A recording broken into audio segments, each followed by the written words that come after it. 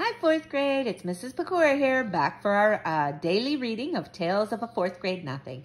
In our last chapter, we read that Fudge wanted to be a bird, and he found out that he couldn't.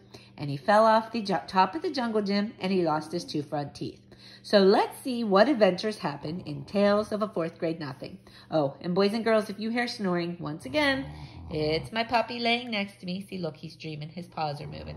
So I hope you don't think anyone is being bored by the book. He's just sound asleep. All right, here we go. Chapter 5, The Birthday Bash.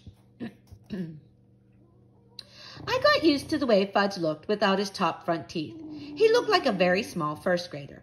Dr. Brown, our dentist, said he'd have to wait until he was 6 or 7 to get his grown-up teeth. I started calling him Fang because when he smiles, all you can see are the top 2 side teeth next to the big space. So it looks like he has fangs. My mother didn't like that. I want you to stop calling him Fang, she told me. What should I call him? I asked. Farley Drexel. Just plain Fudge will be fine, my mother said. What's wrong with Farley Drexel? I asked. How come you named him that if you don't like it? I like it fine, my mother said. But right now, we call him Fudge. Not Farley, not Drexel, and not Fang. What's wrong with Fang? I asked. I think it sounds neat. Fang is an insult. Oh, come on, Mom. He doesn't even know what a fang is. But I know Peter, and I don't like it. Okay. I promise never to call my brother Fang again. But secretly, whenever I look at him, I think it. My brother, Fang Hatcher. Nobody can stop me from thinking. My mind is my own. Fudge is going to be 3 years old. My mother said he should have a birthday party with some of his friends.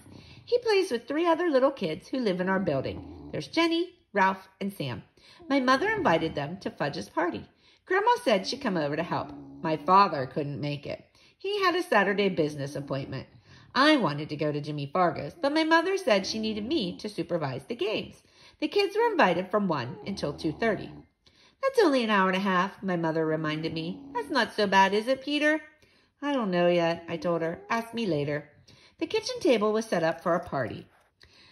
The cloth and napkins and paper plates and cups all matched. They had pictures of Superman on them. Right before party time, Grandma tried to change Fudge into his new suit, but he screamed his head off about it. No suit, no! Oh, boys and girls, let me stop there for a second and tell you, back when this book was written, people got dressed up for birthday parties. They didn't wear just jeans or shorts and tennis shoes or flip-flops. They wore party dresses and little suits, and they got really dressed up. So that's what's happening here. So here we go, back to the story. My mother tried to reason with him. It's your birthday, Fudgy. All your friends are coming. You want to look like a big boy, don't you? While she was talking to him, she managed to get him into his shirt and pants, but he wouldn't let her put on his shoes. He kicked and carried on until my mother and grandmother were both black and blue. Finally, they decided as long as he was in his suit, his feet didn't matter. So he wore his old bedroom slippers. Ralph arrived first. He's really fat, and he isn't even 4 years old. He doesn't say much either. He grunts and grabs a lot, though. Usually his mouth is stuffed full of something. So the first thing Ralph did was wander into the kitchen. He looked around for something to eat, but Grandma was guarding the place. She kept telling him, no, must wait till the other children come. Jenny arrived next. She was wearing little white gloves and party shoes. She even carried a pocketbook.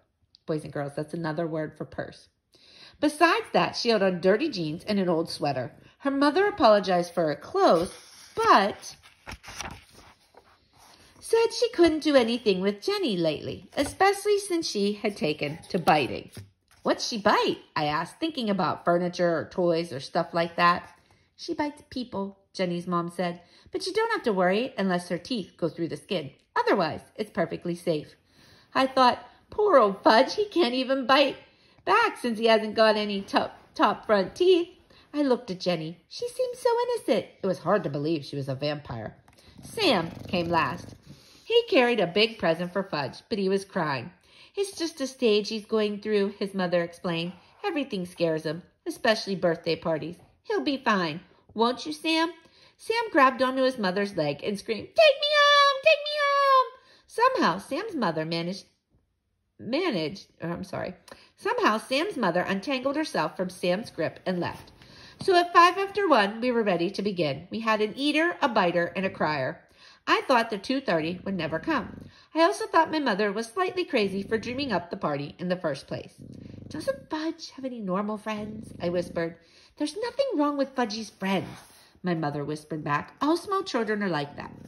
Grandma got them seated around the kitchen table. She put a party hat on each kid's head. Sam screamed, "Get it off! Get it off!" But the others wore their hats and didn't complain. My mother snapped a picture of them with her new camera. Then Grandma turned off the lights and my mother lit the candles on Fudge's cake. It had chocolate frosting and big yellow roses. I led the singing of Happy Birthday. My mother carried the cake across the kitchen to the party table and set it down in front of Fudge. Sam cried, "Too dark, too dark!" So Grandma had to turn on the kitchen lights before Fudge blew out his candles. When he was finished blowing, he reached out and grabbed a rose off his cake. He shoved it into his mouth. "Oh, Fudge," my mother said, "look what you did." But Grandma said, "It's his birthday. He can do whatever he wants." So Fudge reached over and grabbed a second rose.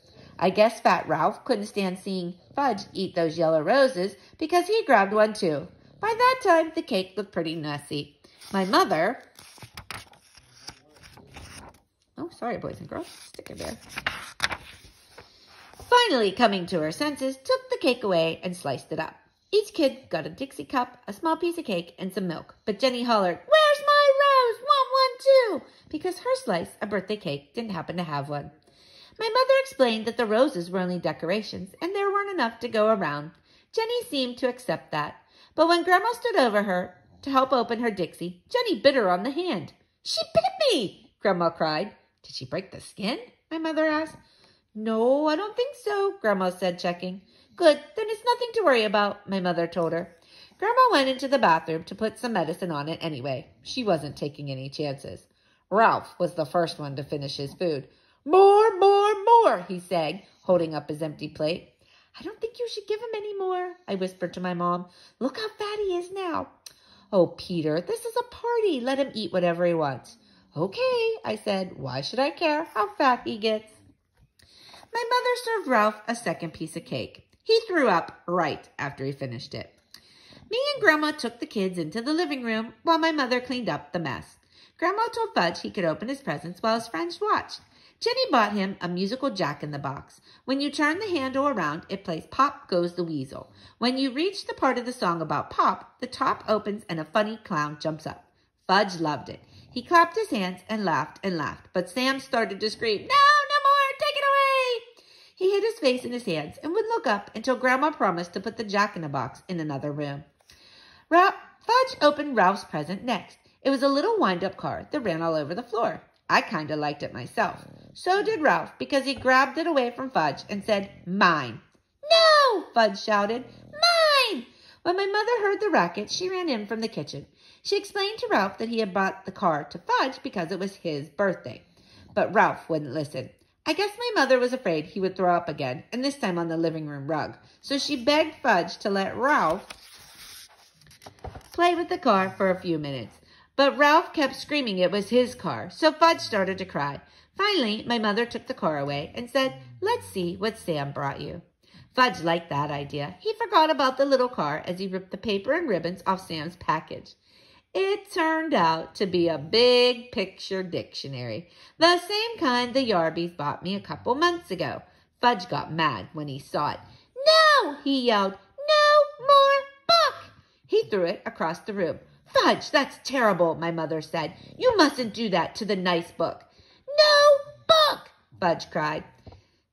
Sam cried, "He doesn't like it. He doesn't like my present. I want to go home. I want to go home." Grandma tried to comfort Sam while my mother picked up the book. She gathered the wrapping paper and ribbons and cards together. Fudge didn't even look at any of the birthday cards. Oh well, he can't read, so I guess it doesn't make any difference. "Peter," my mom said, "let's start the games now, quick." I checked the time. I hoped the party was almost over, but no, it was only 1:30. Still an hour to go. I went into my room where I had blown up a lot of balloons. My mother had the party book, and it says 3-year-olds like to dance around with balloons. When I got back to the living room, Mom started the record player, and I handed each kid a balloon. All right, boys and girls, we're going to stop there for today. Stay tuned for tomorrow so we see what happens at the birthday party.